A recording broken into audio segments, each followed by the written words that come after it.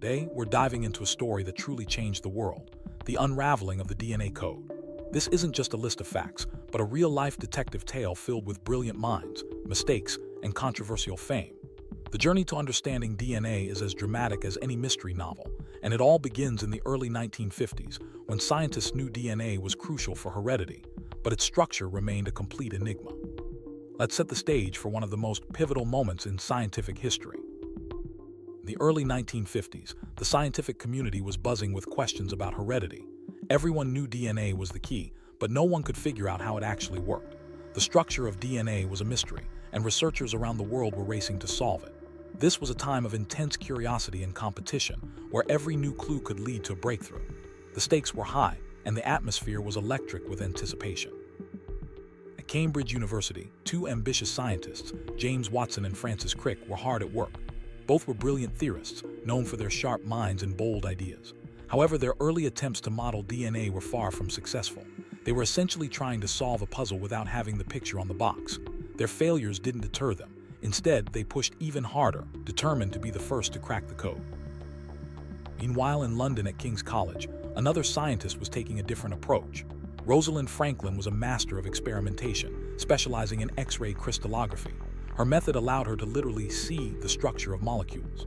Franklin was meticulous, gathering data slowly and carefully, never jumping to conclusions without solid evidence. Her dedication to precision set her apart from her peers. By early 1953, Rosalind Franklin had gathered all the crucial data needed to solve the DNA puzzle.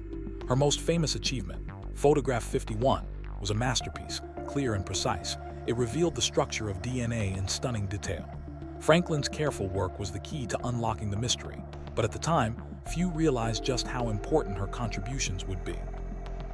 In science, as in life, sometimes it's not about who's right but who's fastest.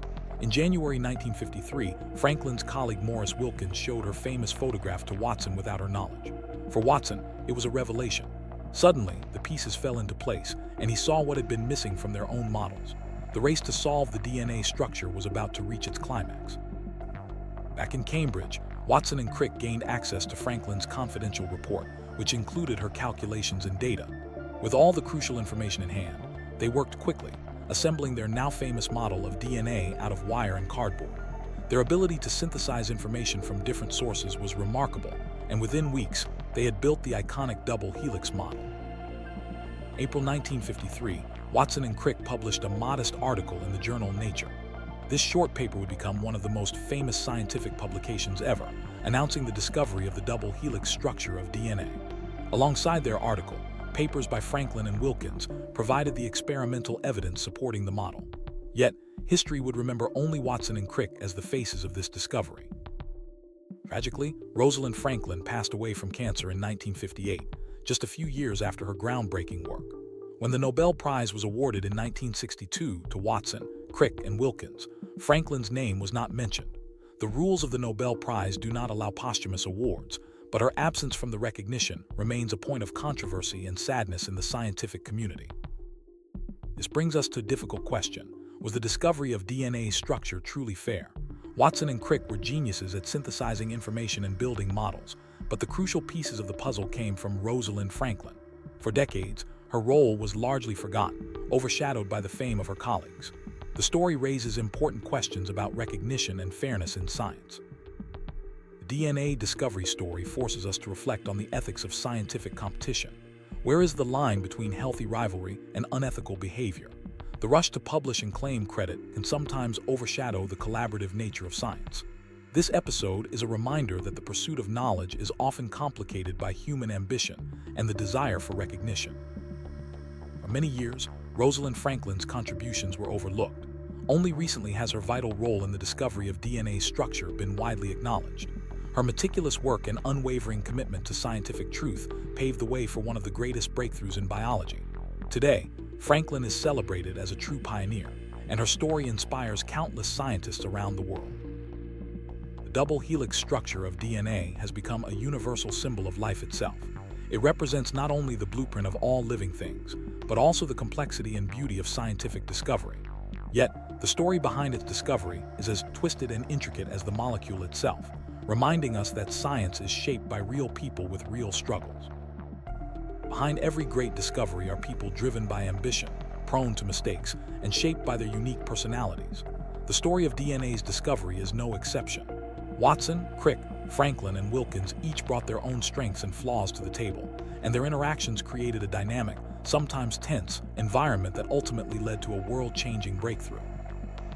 While competition played a major role, collaboration was equally important.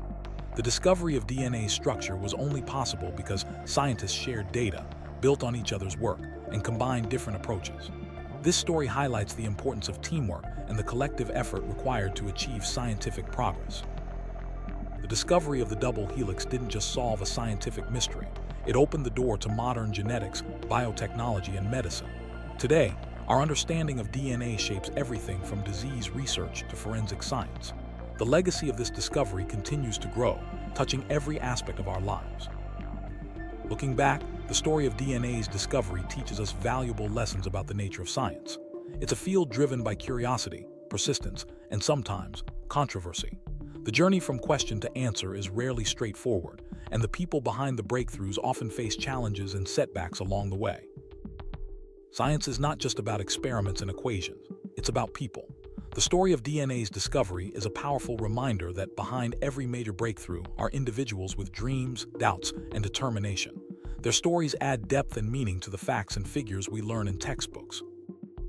Even today, the story of DNA's discovery leaves us with questions.